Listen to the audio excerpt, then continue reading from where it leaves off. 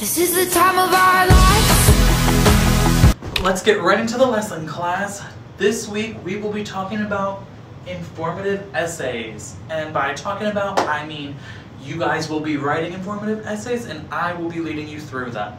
So, an informative essay is meant to educate the reader on a topic, and some ways that you can formulate an informative essay is to do a compare and contrast, analyze some data, or maybe even provide a how-to.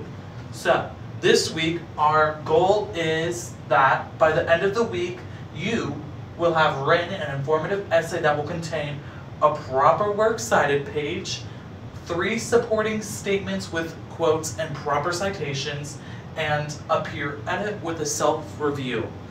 I will be helping you all throughout this process by giving you instructions and how-tos on how to do everything to have this all complete. So, for your homework, I want you to start thinking about topics that you might want to write about, or maybe compare and contrast, or any type of data you would like to perform. So I just want you to think of a topic for your informative essay, and we will talk about it next time I see you.